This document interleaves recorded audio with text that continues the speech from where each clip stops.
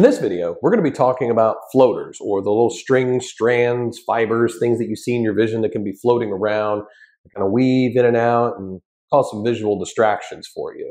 Floaters, or known as vitreous strands, are these little fibers and strands inside the vitreous humor, which is located inside of your eyeball. The vitreous humor accounts for about 80% of your overall eye shape. So meaning that it gives your eye 80% of its inflated shape. The vitreous humor, it's shaped like a jelly, and the consistency is like a jelly. So when you're a baby, it's like a clear, great jelly inside your eyeballs. As you get older, that vitreous humor turns more water-like and less jelly-like. And as it becomes more water-like, some of the jelly fibers will kind of clump up and stick together. Some people even refer to this as seeing gnats in their vision, seeing flies in their vision, seeing like a rat tail, or just some kind of a little squiggly, or things that kind of just move in and out of the vision just a little bit. The vitreous humor is primarily made up of type 2 collagen as well as vitamin C.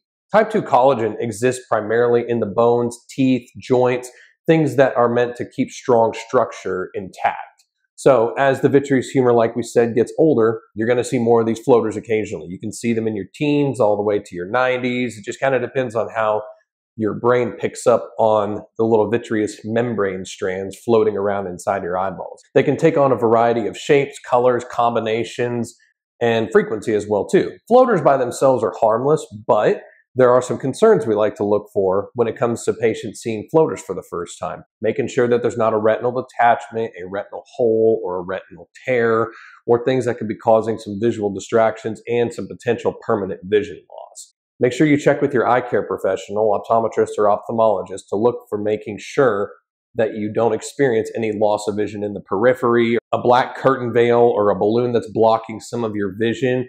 That can be symptoms of a retinal detachment, hole, or tear. Now, you can also experience what's known as a posterior vitreous detachment. We typically call this a PVD.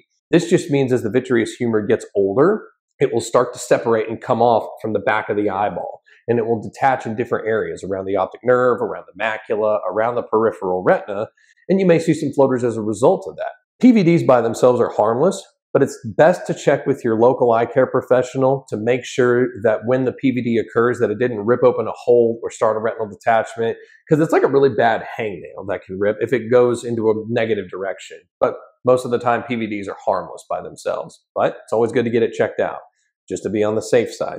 That's what I do, and that's what we do, and that's what I recommend for y'all as well too that are watching this video, that if you experience any weird phenomenon like that, to check with your local eye care professional.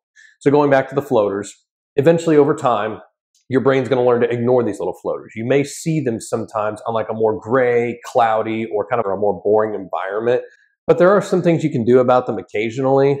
There are some eye vitamins out there, and there are some studies that can suggest that taking some of these eye vitamins can lower the amount of floaters that you see. There's even one study out there that suggests that if you eat a couple of slices of pineapple each day for several months, it will actually decrease the amount of floaters that you see.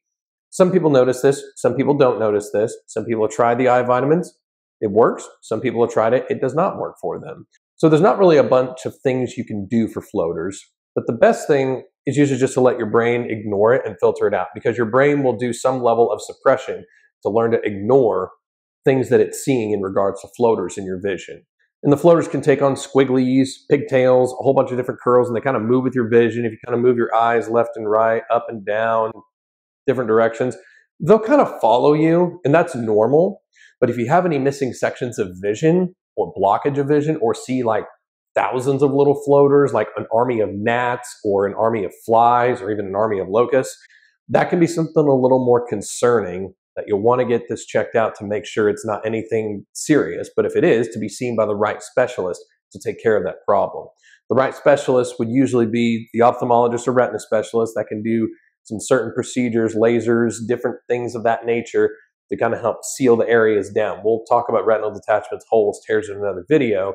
But that's just some things to go with floaters that you'll want to be aware of and make sure that you pay attention to, you inform your local eye care professional about, and that you don't just sit on it and wait on it. Because the longer you wait, if there is some weird vision loss or some kind of peripheral blockage or something weird going on, the higher the chances it will be for some kind of permanent vision loss.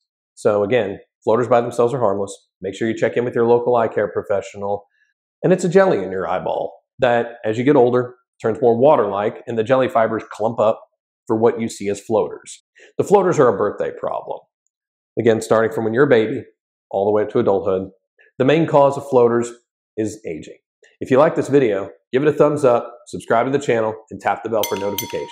I'm Dr. Bryce Heffington, and we'll see you next time.